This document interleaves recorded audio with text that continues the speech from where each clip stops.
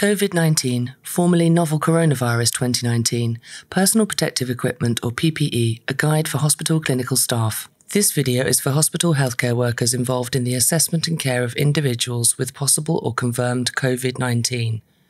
It shows the type of personal protective equipment or PPE required and how to put it on and take it off safely.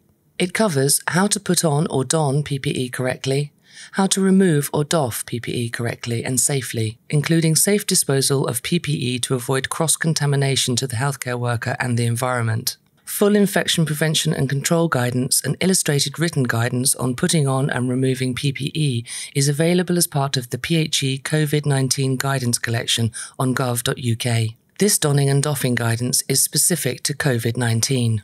Safe systems of working. PPE is just one part of safe systems of working. Only clinical staff who are trained and competent in the use of this PPE should be allowed to enter the patient room.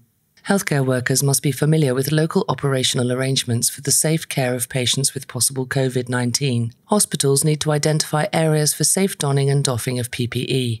Safe systems of working, including the correct use of PPE, will help protect you and others against infection. This is Cecilia and Chaba. Cecilia will be donning the PPE, and Chaba will be her buddy for demonstration purposes. Where possible, the process should be supervised by a buddy at a distance of 2 meters. The buddy must be a member of staff also trained and competent in the use of this PPE. The buddy can assist the person putting on the PPE and perform a final visual inspection of the PPE ensemble, making any adjustments as necessary. If a buddy is not available, please follow the instructions and check each step is completed correctly. The recommended PPE components: gown, alcohol hand rub, gloves in the correct sizes, visor, goggles, respirator or respiratory protection. Here are the recommended PPE components in more detail. A long, rear-fastening, fluid-resistant long-sleeve surgical gown in the correct size. A fit-tested FFP3 respirator. There are a number of approved respirators, and here are just 2 examples. A disposable full-face visor or goggles, and gloves in the correct size. Before putting on PPE, perform hand hygiene. Pre-donning instructions. Ensure healthcare worker is hydrated.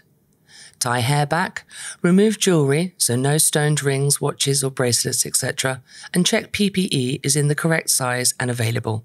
Clean hands with alcohol hand gel or rub.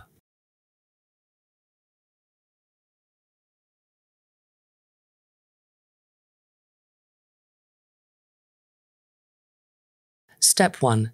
Put on a long rear-fastening fluid-resistant and long-sleeve disposable gown. Do not use the inside tie, but fasten the necktie with Velcro and then the waist ties.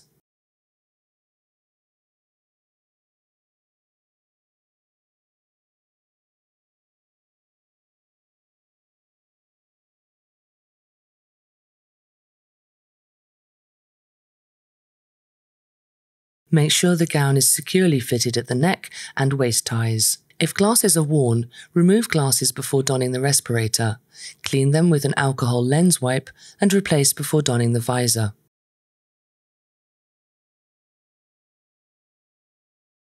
Step 2. Put on disposable FFP3 respirator and check for fit. This must be the respirator that the healthcare worker is face fit tested to use. The FFP3 respirator must be compatible with other facial protection, e.g. your full face visor. If you have not been fit tested for the FFP3 respirator, you must not enter the patient's room. Position the upper straps on the crown of your head, above the ears and the lower strap at the nape of the neck. Ensure that the respirator is flat against your cheeks.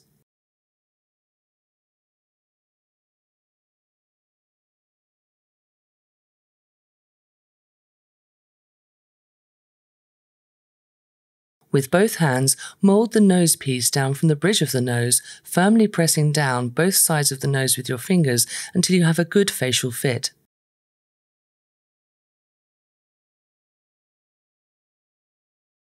Always perform a fit check before entering the work area. A successful fit check is when there is no air leaking from the edges of the respirator. For an unvalved product, exhale sharply to test. For a valved product, inhale sharply. If air flows around the nose, readjust the nosepiece. If air flows around the edges of the respirator, readjust the headbands. If you still cannot obtain a successful fit check, do not enter the work area. Once the respirator is fitted, replace the glasses before fitting your face protection. Step 3. Put on your eye protection. A disposable full-face visor is preferred. Goggles may be used if a visor is not available. If using a visor, ensure it covers all of your face, including your chin. Adjust the headband if necessary.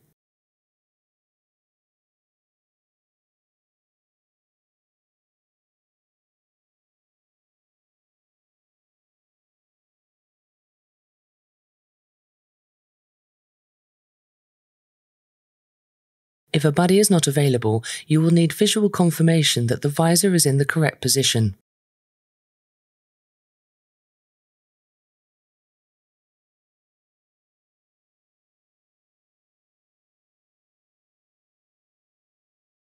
Step 4. Put on a pair of non-sterile nitrile gloves. These need to be available in the correct size.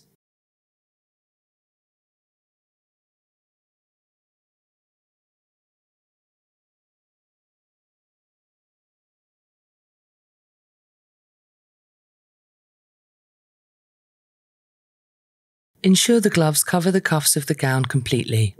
You should now check all items are in place.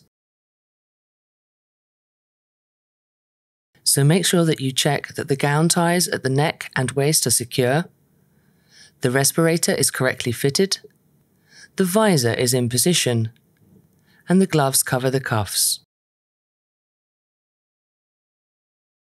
Once you are happy that all steps have been completed properly, you are now ready to enter the patient area. Step 5. When donning PPE has been completed, proceed to enter the patient's room. After entering the patient's room, remain vigilant of PPE integrity for yourself and any other staff members.